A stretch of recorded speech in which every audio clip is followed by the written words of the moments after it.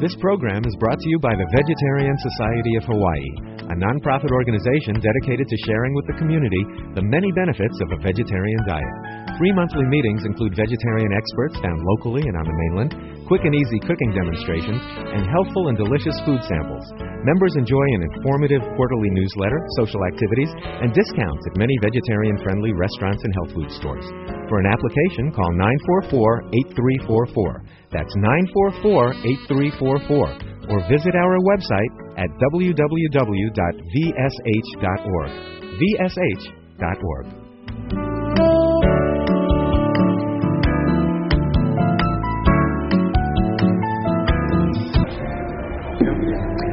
Good evening, everyone. I'd like to welcome you to the monthly meeting of the Vegetarian Society of Hawaii. The Vegetarian Society is a not-for-profit volunteer organization founded in 1990 to promote human health, animal rights, and protection of the environment by means of vegetarian education. It's one of the largest local vegetarian societies in North America with more than 1,500 members. And now, it's time for our special guest speaker. We're delighted to have with us tonight Dr. Caldwell B. Esselstyn, Jr. Dr. Esselstyn is a Preventive Cardiology Consultant in the Department of General Surgery at the renowned Cleveland Clinic. He has been president of the staff and a member of its board of governors and is the immediate past chairman of the clinic's breast cancer task force. Dr. Esselstyn received his undergraduate degree from Yale University and his medical degree from Western Reserve University. He's widely known in the health community for his groundbreaking research in preventing and reversing heart disease and has published over 150 peer-reviewed scientific articles. His topic tonight is Poor Nutrition, a Weapon of Mass Destruction. Please welcome Dr. Caldwell Esselstyn.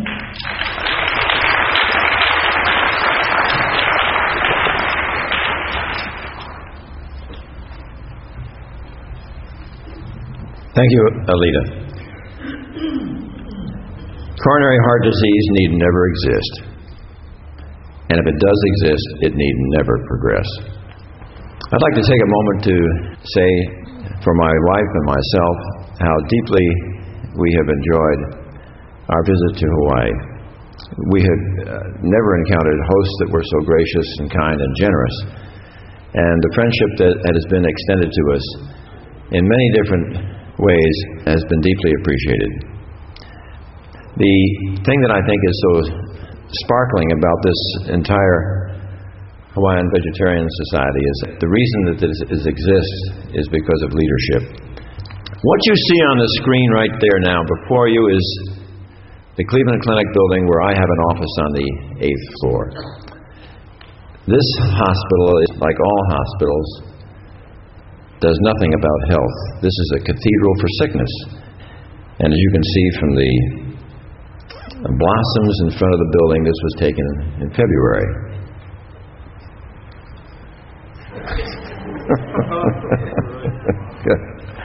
Just checking. This is the headline we had in Cleveland about a year and a half ago when we had the threat of West Nile disease, and there was concern because somebody from the west side of Cleveland might have died of this. Got headlines. But how many hundreds and hundreds of patients had died in Cleveland of heart disease that never got a headline? It's old news. When Dr. Herrick first described the coronary artery disease and a heart attack back in 1914, that was news, but no longer. It just happens, we accept it. But when does it all start? Now, look at this young lad. He's getting a little chunky, and if you look carefully over here at this little pet, he's getting a little bit enlarged. And I even think if you look carefully at the fish and the relatives in the wall, they could be doing better. But the key is where you look at the television and what is playing on the television. The golden arches. And Dr. Castelli of the Framingham study has said, when you see the golden arches of McDonald's, you're getting close to the pearly gates. Back in Ohio, where I'm living at the present time, before we had British Petroleum, we had Sohio gasoline. And this was one of their ads to try to not only encourage consumption of gasoline, but unfortunately also the manufacture of cardiovascular disease. Dave Thomas, who was the great pioneer and founder of Wendy's from Columbus, Ohio, famous for doing his own ads, but he didn't tell us about his quadruple coronary artery bypass that he'd had. And you all remember the Whopper. It takes two hands to handle the Whopper with Burger King. And who had the largest hands in the United States, who was recruited, and in the 1970s, every time you saw the ad for Burger King and two hands handling the Whopper, you saw Wilt Chamberlain. Where is Wilt? Wilt has died of heart disease. Now we know that this is not a disease of the elderly. This is a photograph I took in leaving Vietnam in 1968. We know that from the battle casualties in Korea, the battle casualties in Vietnam, at the average age of 20, 80% of these GIs at autopsy, without a microscope, were found to have gross evidence of coronary artery disease. Obviously, as this same pattern continues, these are the people that are going to be having the heart attacks in their 40s, 50s, 60s, and so on. But from an epidemiological standpoint, World War II was a fantastic breakthrough. It was recognized that when the Axis powers of Germany overran Holland, Belgium, and occupied Norway, they took away their sheep, their cattle, their goats, their chickens, and literally these populations were subsisting on a plant-based diet. Grains, legumes, lentils, vegetables, fruit. It was so powerful that when you looked at Norway, you try to see what happened in 1939, there was an absolute plummeting of deaths from cardiovascular disease, that is strokes and heart attacks, even though this was a time of greatest personal stress. But look what happened with the cessation of hostilities in 1945. Here, in a time of greatest personal stress, when they're absolutely were destroying these diseases, they once again resumed the same type of eating of the meat and the dairy and the oils, and the disease came back. So much so that Émile Picard, who was the pathologist in Belgium, was telling his students in the pathology arena at autopsy, he said, look at these plaques. We never were seeing these during the war years. It was extremely powerful and a message to all of us about this disease. Now we know that there are certain cultures where the disease is virtually absent. If you look at the rural Chinese, the Papua Highlanders in New Guinea, Central Africa, the Tarahumara Indians in northern Mexico, virtually no coronary artery disease. Now you're going to have to switch gears with me for a minute and get a little scientific. If you look under you'll see a yellow arrow and a blue arrow. And these are right along dye, which is inside a coronary artery. We're now going to do this, and first we're going to look at the ultrasound of where this yellow arrow is pointing. So we switch over here to D. Now what you're looking at with the pointer right now is the tip of the ultrasound catheter. That's normal. And what you're looking at, I'm outlining for you the dimensions of the normal artery right here. We then go back and we go over to this artery again, and we take the blue area, which is just a few millimeters downstream from the yellow, and we go over to blue, and we do the same thing with this ultrasound. And what do we see? Here's the tip of the catheter, this sort of metallic-looking object in the middle. And here is that nice little lumen of the artery, right in here. But lo and behold, what is this rascal here? That is a vascular arteriosclerotic plaque. And the first thing that happens is that the artery accommodates this plaque, and it tries to maintain the dimension of the inside of the artery, which it does, so that the fact that you have a normal angiogram does not at all preclude the fact that you could be loaded with coronary artery disease. You can obviously see a difference here. On your left, this is a normal artery with a nice, firm, strong, even musculature, and these little cells lining the inside layer are the endothelial cells, which I'll say more.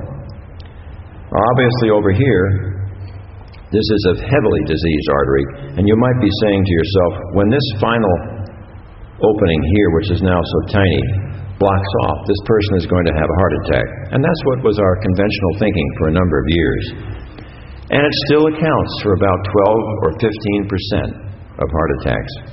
But many people who have this degree of blockage, when it completely finally occludes, they will not have a heart attack, because on the outside edges here, they will have formed what we call collaterals.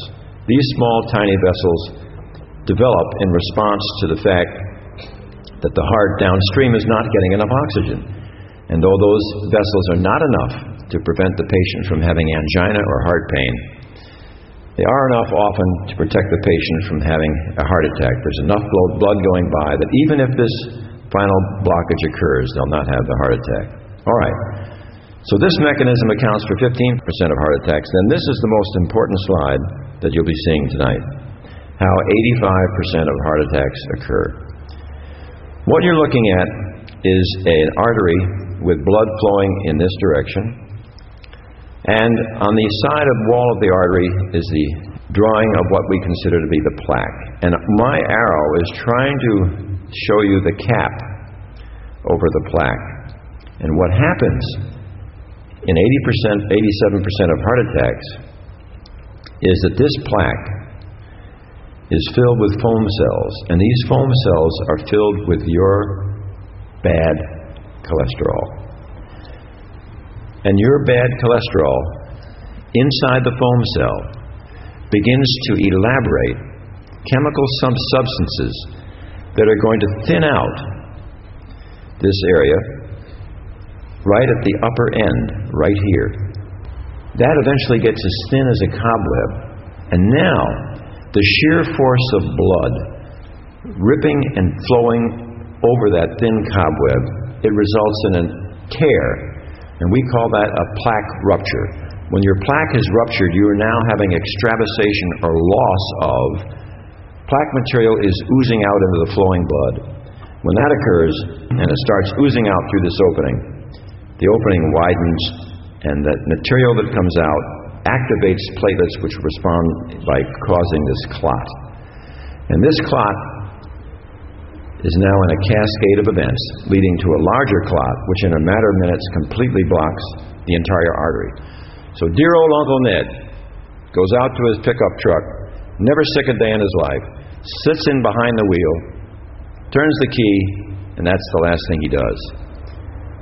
He has ruptured his plaque, the thrombosis has started across, completely occluded, and now all the heart muscle, which is downstream from this blockage, has lost its blood supply and is losing its life. And if that is a massive bit of muscle that is lost, then Uncle Ned is going to have a massive heart attack and die, or he's going to have a significant heart attack. So this is the mechanism that is key. So what do we do when we treat this disease? We obviously want to therefore put into reverse this series of events. And I want you to keep thinking as we talk further tonight about right here, this whole process.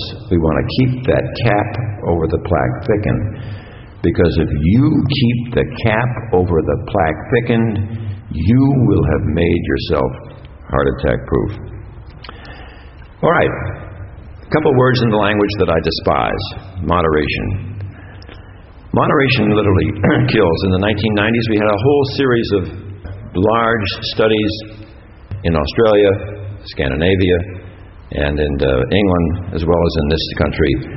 And they showed that when you took a statin and lowered your cholesterol, that you could present fewer new heart attacks, fewer new heart attack deaths, and 30% fewer interventions were needed, such as angioplasty or heart bypass.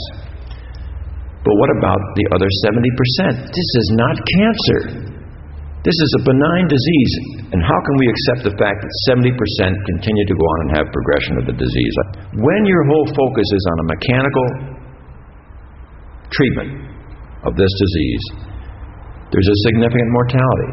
In a 10-year period, 250,000 people, 250,000 people die immediately during these procedures. How many people died in the World Trade Center?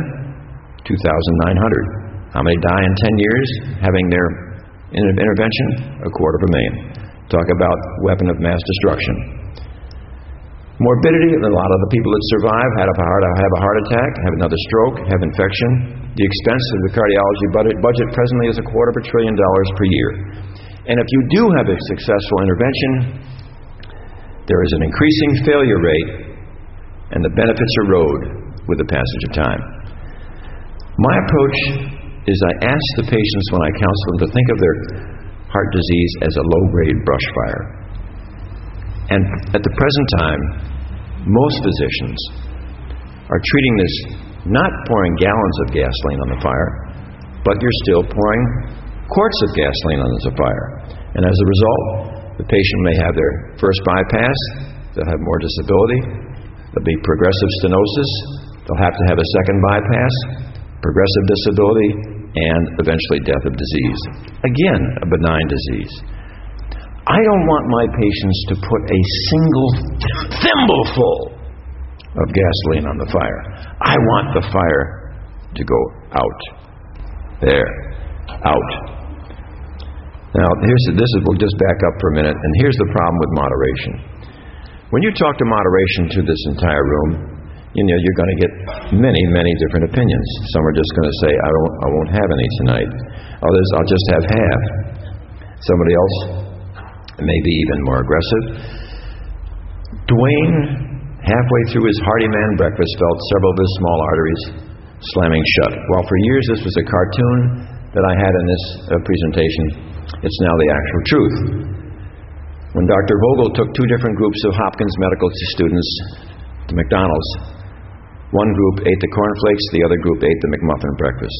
He did a so-called brachial artery tourniquet test, where when you have the blood pressure cup pumped up over systolic pressure for 5 minutes, you measure the difference in diameter in the brachial artery with an ultrasound, because when you release the tourniquet, we have what we call compensatory vasodilatation, and it is there in all of us normally.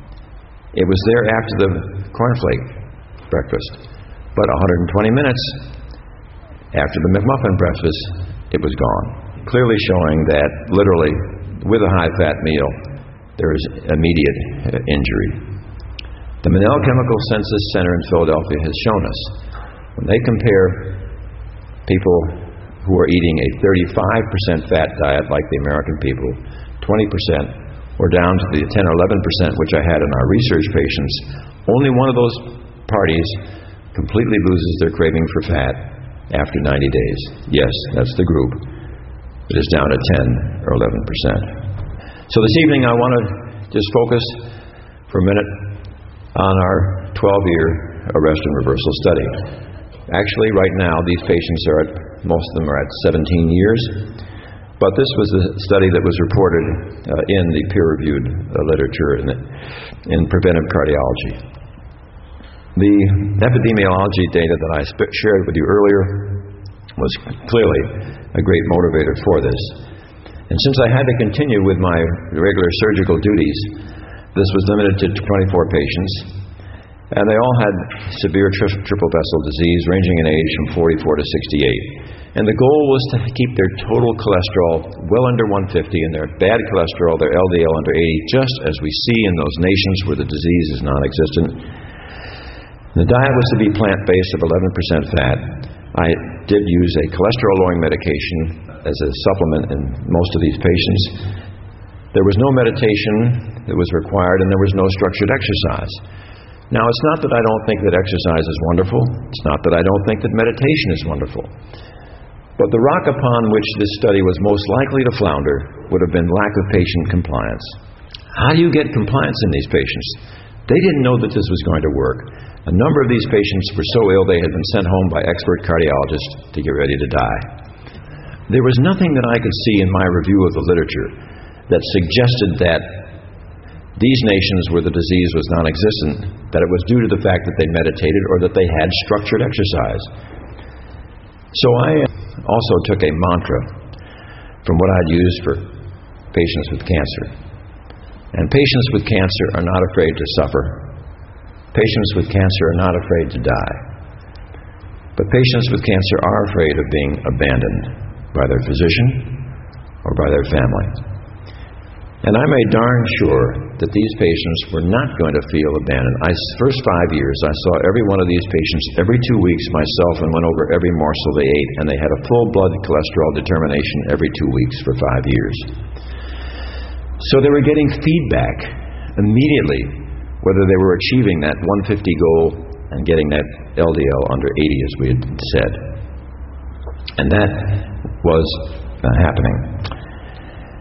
Now, the other thing is, if you pile all this onto patients, and if you have them try to meditate 20 minutes in the morning and they get up, meditate 20 minutes again and later in the afternoon or early evening, 40 minutes on the exercise bicycle, plus the most significant nutritional modification that they've ever known, something's got to give. Each of us has within us just so many behavioral modification units, and they knew and I knew that I wanted everything focused on their nutrition. I was a very uncompromising, authoritative, and yet I think caring presence for them. We wanted them to eat the grains, that's all your cereals, breads, and pasta, legumes, lentils, vegetables, and fruit, but no oil, no fish, no fowl, no meat, no dairy, no oil, no monounsaturated oils like olive oil or canola oil. There are 6 wonderful studies in the literature that clearly show what a rascal these are. There is not one study in the literature that shows you can arrest and reverse this disease with those kinds of oils. They do supply extra fat. Olive oil has 16% artery clogging, saturated fat within it. When I wrote to Dr. Thomas Lee, who was the editor of the Harvard Heart Letter several years ago, because I'd been getting it for years and I really admire Dr. Lee, and he's thoroughly as a skilled and excellent professional. But he had some articles in there on the use of the so-called heart-healthy fats, such as olive oil. And I wrote to him and I said I was puzzled and skeptical about his article on the heart-healthy fats. Could he please provide me with the references that would support that? And I also sent him the references that I had that showed that it clearly was a detriment. And I also sent him a copy of our study. 6 months later, he wrote back, "Dear Dr. Esselstyn, thank you for sending me that material. I would agree with you that as we proceed to address this most difficult of diseases, we should remain flexible." No data. So, as it stands, oil is out. The key is you have your initial interview with the patient and spouse. You must take time. No physician seeing 40 patients a day can do this. Now it takes me about, if I'm doing an individual couple, it may take me up to 3 hours. And you might say, well, how can you do that if you're in a busy practice? Well, you as a physician don't always have to do it. We have been able to counsel and show nurse clinicians and physicians' assistants how this can be done. And they can also do it with a group of 12, 15, or 20 patients theoretically at a time. But you must spend the time with people to have them fully comprehend this, because the reason our study stands out and is different from all the others is because of attention to detail. Before I will counsel somebody, now they have to agree. There is a phrase that they will forever give up, which is, "Sweetheart, this little bit can't hurt." So, they had the bi-monthly visit. They had their blood pressure and cholesterol checked. We had periodic group meetings together, and they liked the fact that Ann and I were also eating the same diet. The baseline cholesterol for these people, as an average, when they started, was 237. As you can see on the next slide, during this first 5 years, they kept it well under 150, and their bad cholesterol, their LDL, was well under 100. It was actually a 76 in the first 5 years. Triglycerides remained stable. At 12 years, they were still well under 150, and their LDL was down around in the 80 range. Again, triglycerides were stable, but this was the one that really made their money. Their bad cholesterol was so low. And what do we find? This is about as small an improvement as your eye will see. And this is a 10% improvement in the left anterior descending coronary artery in a 67-year-old pediatrician. The arrow here at 1987 is 10% narrower, and it has widened 10% here. These angiograms, I might add, have all been reviewed in triplicate in our angiography core laboratory by 2 senior technicians who have great expertise in national trials. In addition to doing it in triplicate, they had a gap of 6 months to avoid bias of recall in this analysis. Now here we have a 58-year-old factory worker with a 20% improvement in the circumflex artery that you see here, and it's 20% wider over here. Certainly this can be done. And this security guard, who was 54 years old and retired, this was a 30% improvement from here to here in his right coronary artery. Now this next slide I'm going to show you is of a young colleague of mine, and I use his name freely because I've had him at national meetings. Dr. Joseph Crow was age 44. In 1996, he began to get chest pain. He had a cholesterol of 156. He did not smoke. There was no family history. He was not overweight. He was not hypertensive. He saw cardiology, and everything seemed to check out normally in September, October. November, he finished his surgical schedule one day, and then suddenly felt the elephant sitting on his chest, a severe crushing pain radiating in his jaw, down his arm, and he had a heart attack. And the heart attack was in his anterior descending coronary artery in its lowest portion. It was too long a segment to have the common intervention of angioplasty or bypass surgery.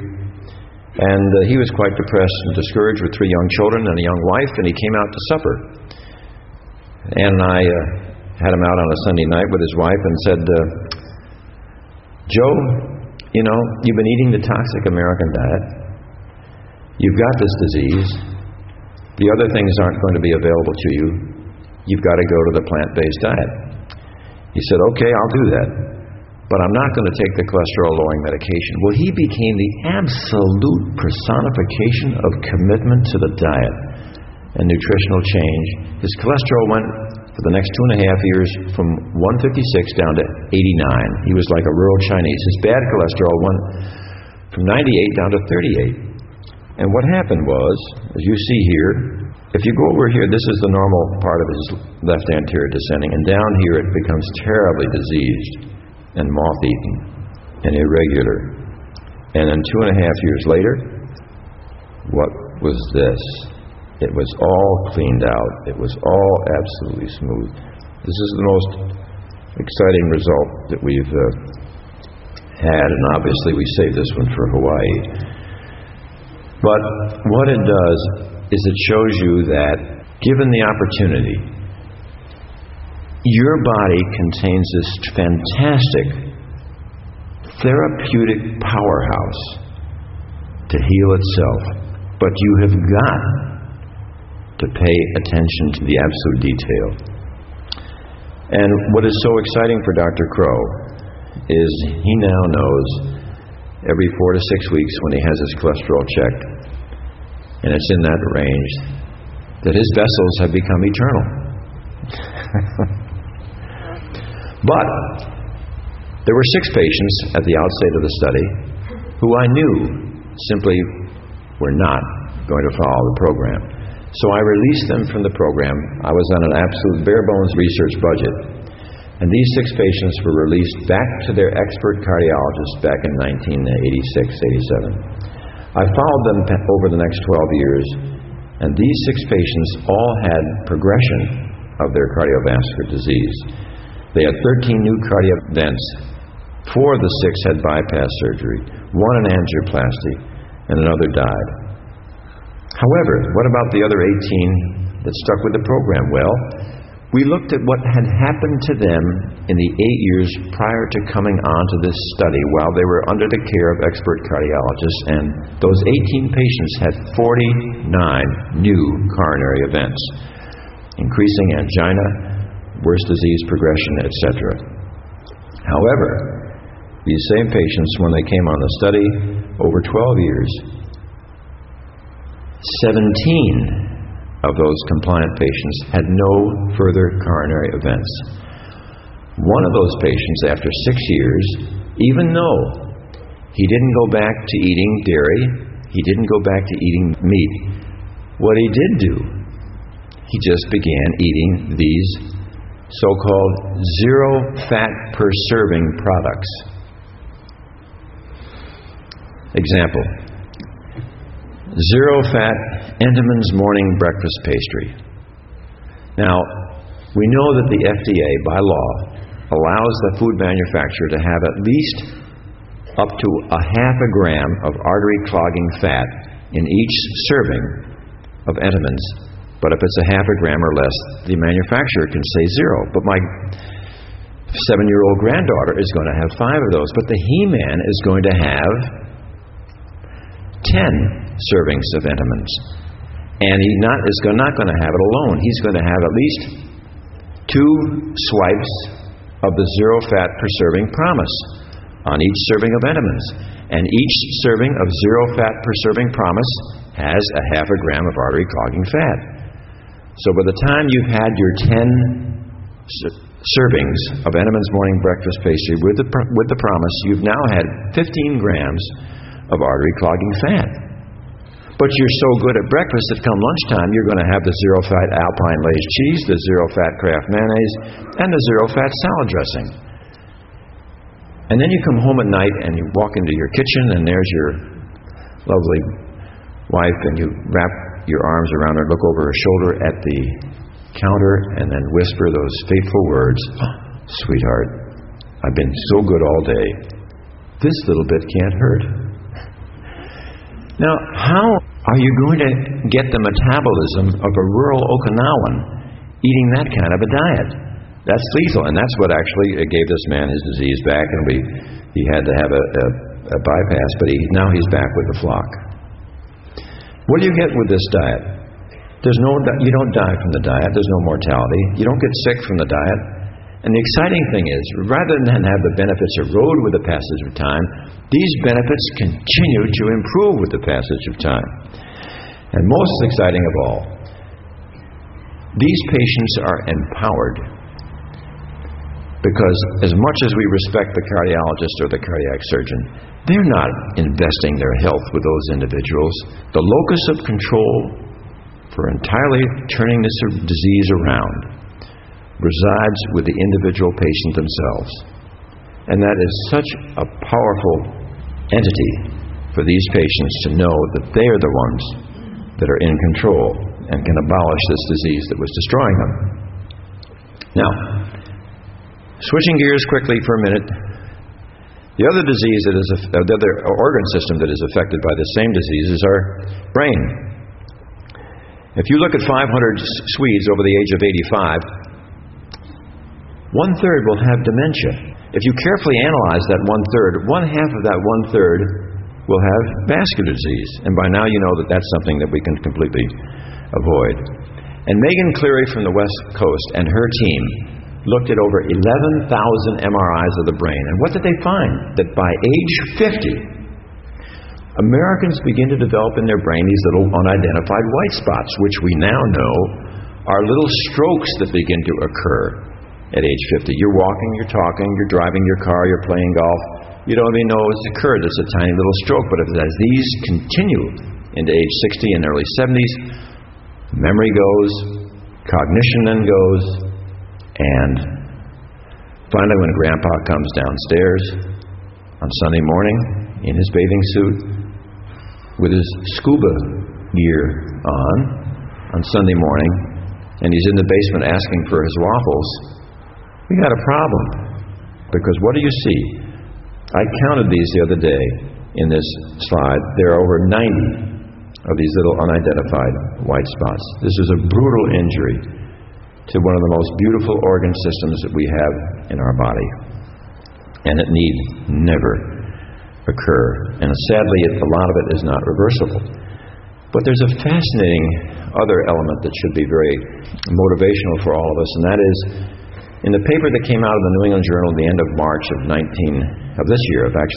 2003 by Vermeer from Belgium. He studied patients over a 3-year period who already had these unidentified white lesions. from age 65 up to 95. And a very significant number of these patients developed Alzheimer's disease. And what was most provocative about that issue was the editorial that accompanied this article from the Weill Cornell Medical Center in New York City.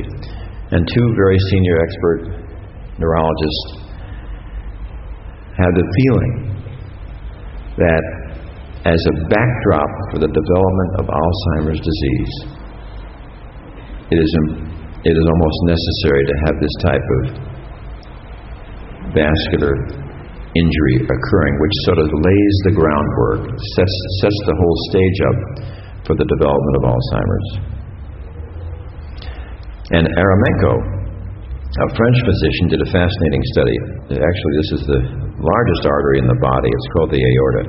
And as the blood is pumped out of the heart into the aorta, it goes behind the heart, then down into the abdomen and into the legs and so forth, as well as up to the brain. But just as you develop plaque in your coronary arteries, you can develop a great deal of disease on the wall of this aorta. And Aramenko, who was a French physician, had people swallow a tube with a little ultrasound on the end, which anatomically resides very, very close to this ascending aorta. And he was able to take these Frenchmen and divided them into three groups. Those that had 1 millimeter of atherosclerotic debris growing on the inside of the aorta, those with 1 to 3.9 millimeters of debris, and those with over 3.9 millimeters of debris. And then he followed them for 3 months, and lo and behold, which group had the highest rate of stroke? Not surprisingly, the one that had over 3.9 millimeters of debris, because as the blood churns out of the heart, it knocks off these little pieces of atherosclerotic debris, and they don't all get around down to your toes. They go right up the path of least resistance, up here into your lovely brain. And that's how many of these little strokes occur. And also, when you have a coronary artery bypass operation, the surgeon has to put his clamp right on the side of this big aorta to sew in the bicrast graft. And if at the time that he's clamping this aorta, you are also monitoring the middle cerebral artery in the brain, what you hear is this with an ultrasound.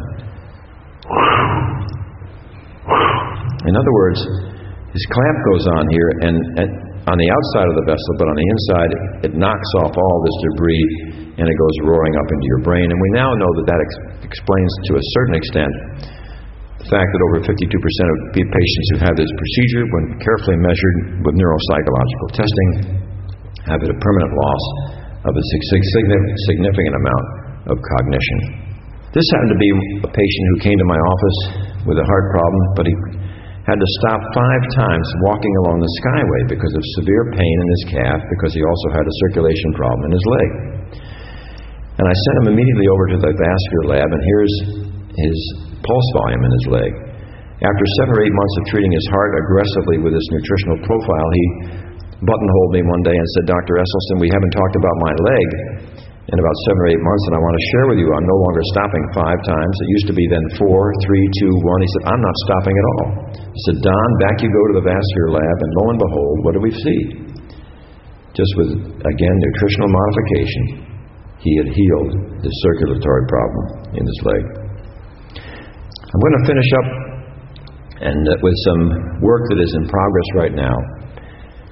And it all came about because when you treat patients who have severe angina with their heart pain, a number of these patients were telling me, "Dr. Esselstyn, this was within 14 days of starting to treat them, my heart pain is already better. My angina seems to be going away. I'm taking less nitroglycerin." Well, how can that be?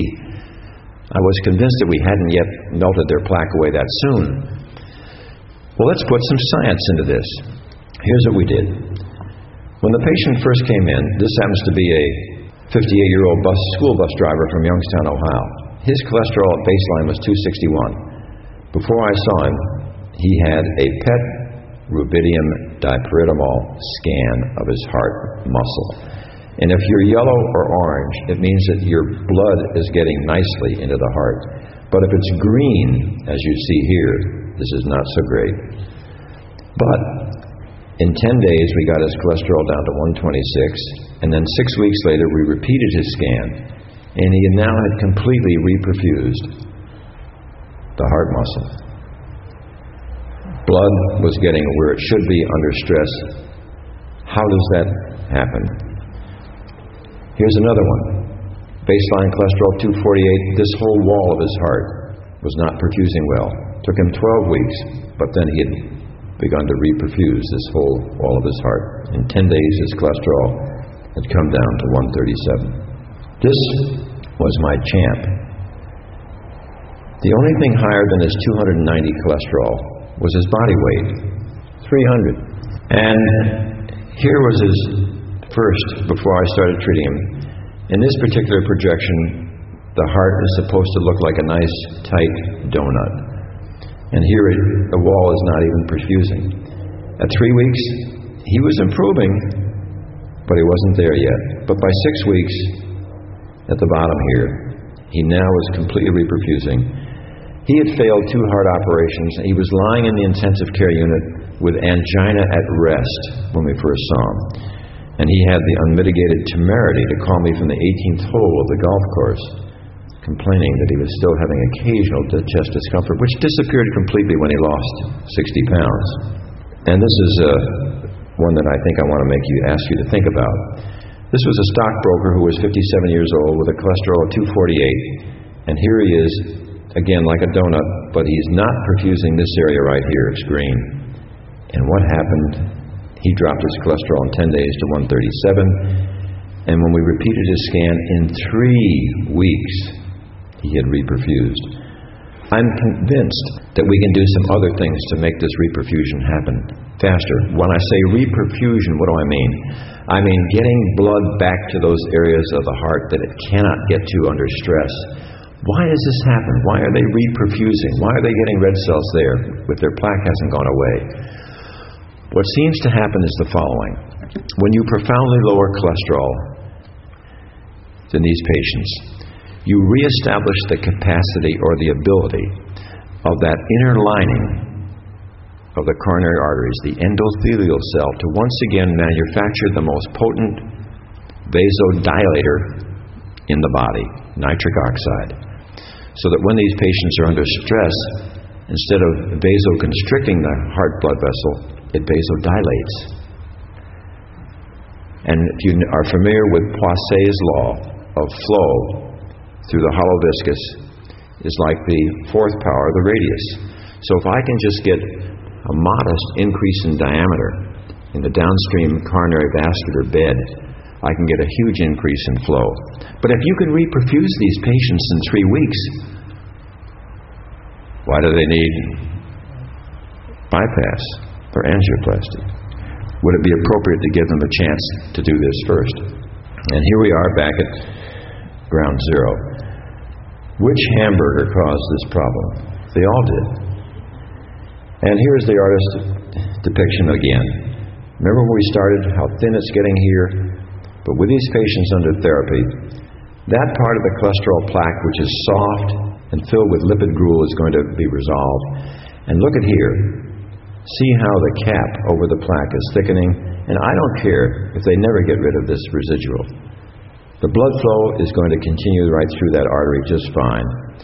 And with this thick cap over the plaque, that patient has now made themselves heart attack proof. Homocysteine is another risk factor that we like to have down under 9.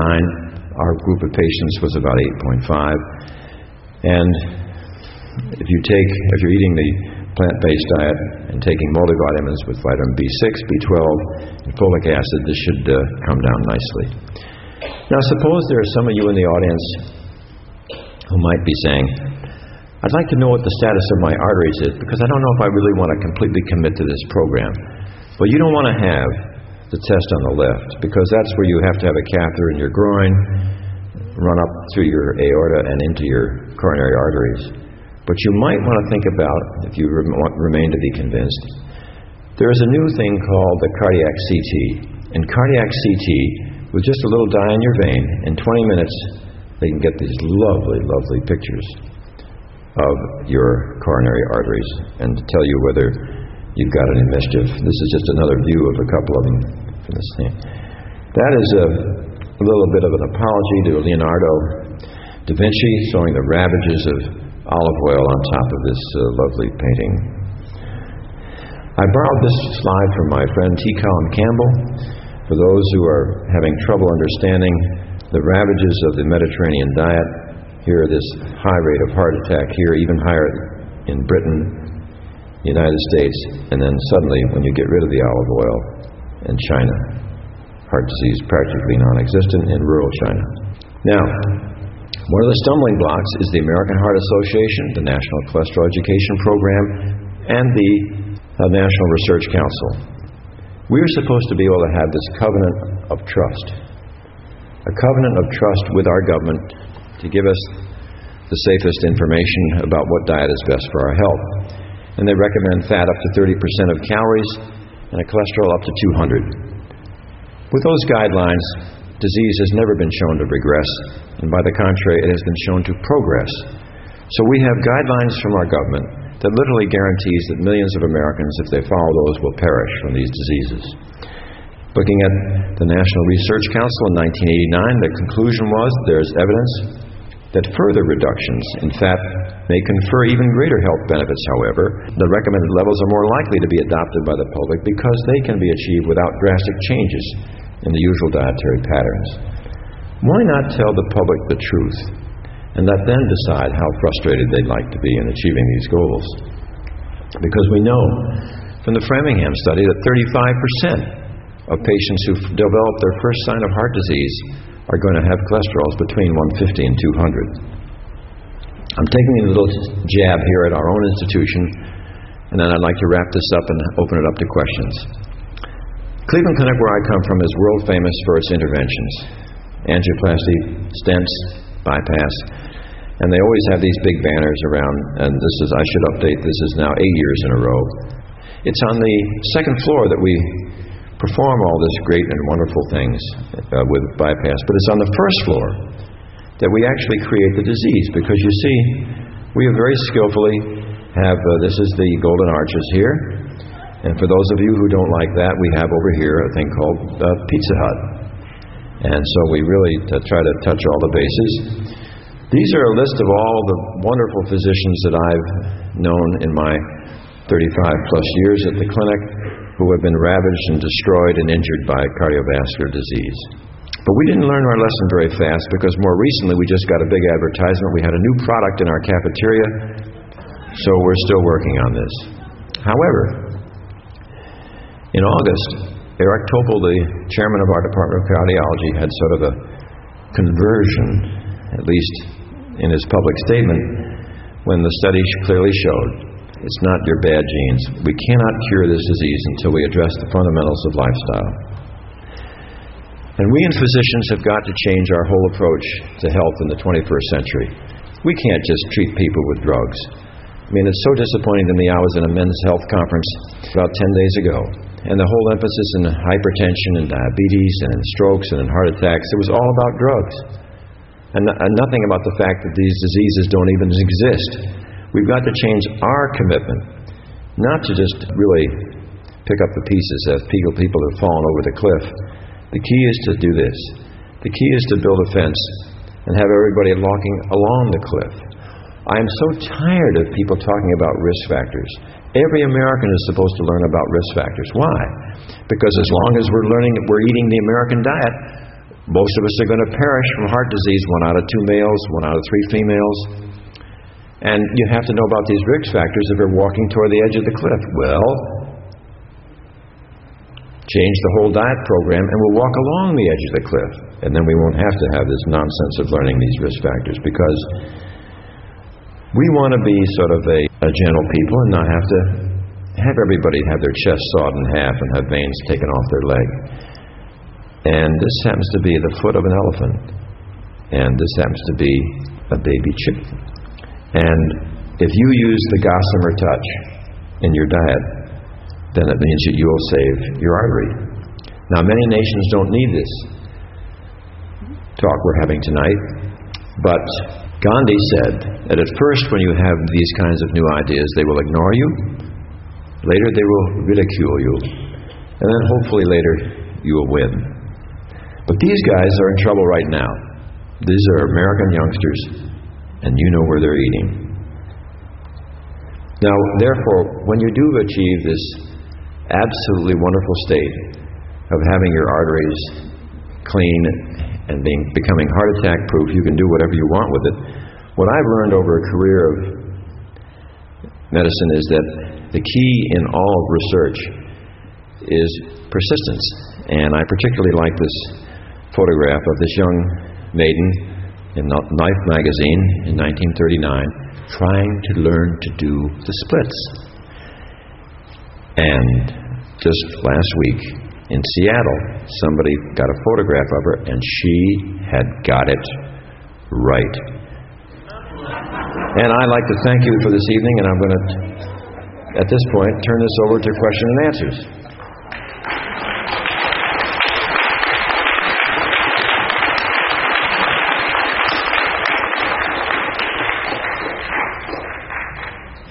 Question is, when I said no oils, do I mean no nuts, flax, or avocados? You can have flaxseed meal, fine. You can get all those nice omega-3s. I think that's wonderful. Flaxseed meal, a tablespoon on your cereal. Some people can grind their own. Avocado is probably wonderful, but I must say that in patients who have heart disease that come to me, I don't let them have the avocado. The same thing would be true, I think, those that don't have heart disease. Walnuts particularly have omega-3, and they're quite wonderful, but don't go overboard. You've got to be very careful.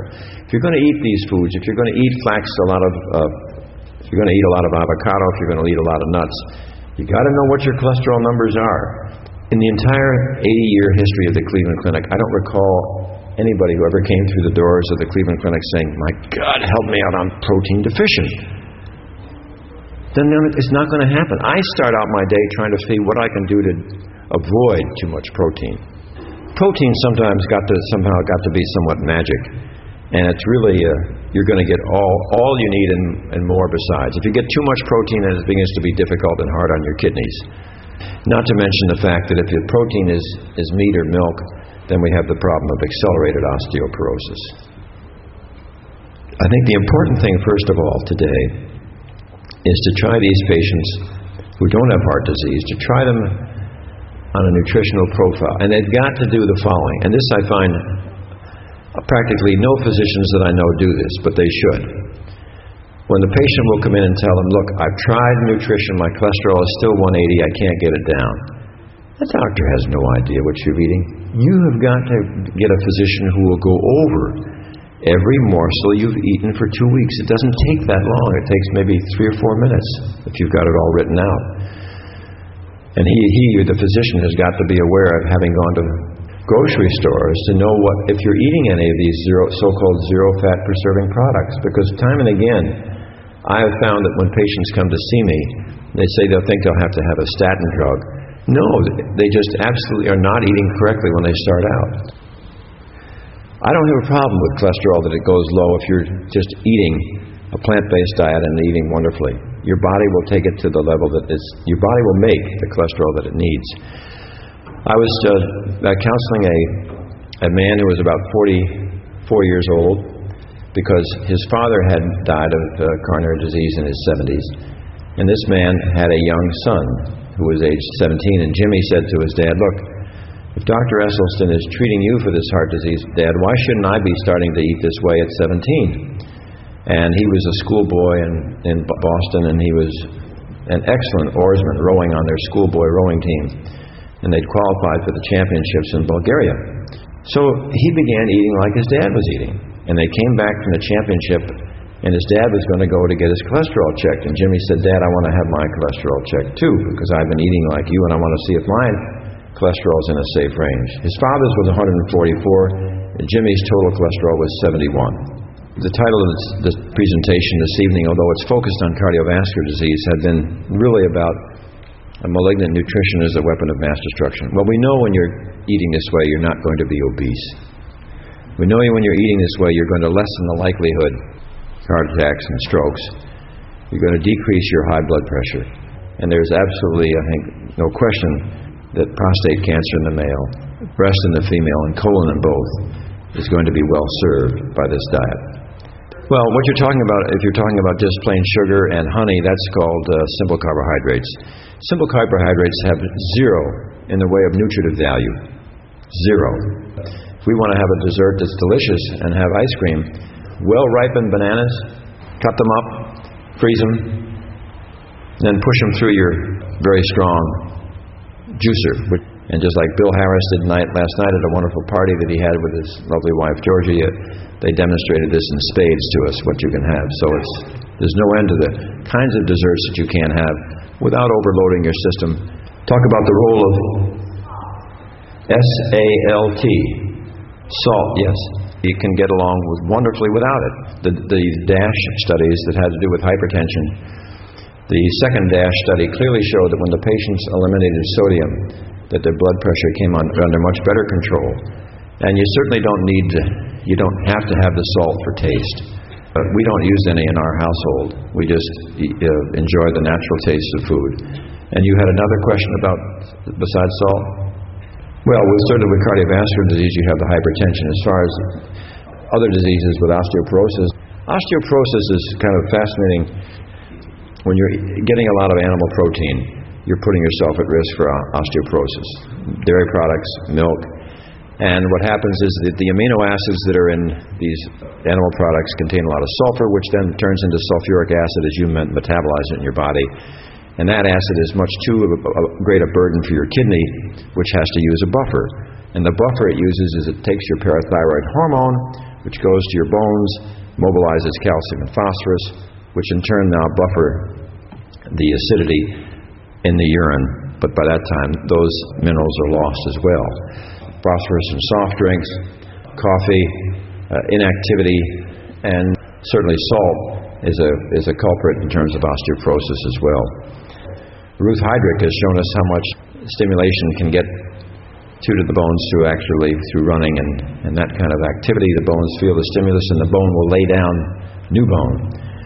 With that, I'd like to once again say to the Hawaiian Vegetarian Society and all those wonderful folks who got me here and who've given you the leadership that is so remarkable for the organization that you have, a deep, deep thanks from Ann and myself.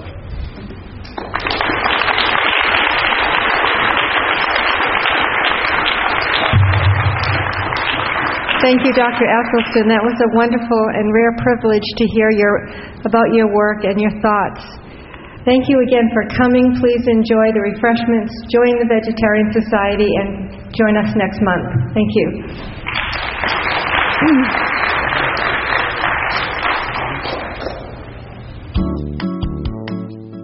This program is brought to you by the Vegetarian Society of Hawaii, a nonprofit organization dedicated to sharing with the community the many benefits of a vegetarian diet. Free monthly meetings include vegetarian experts found locally and on the mainland, quick and easy cooking demonstrations, and healthful and delicious food samples. Members enjoy an informative quarterly newsletter, social activities, and discounts at many vegetarian-friendly restaurants and health food stores. For an application, call 944-8344. That's 944-8344. Or visit our website at www.vsh.org. vsh.org.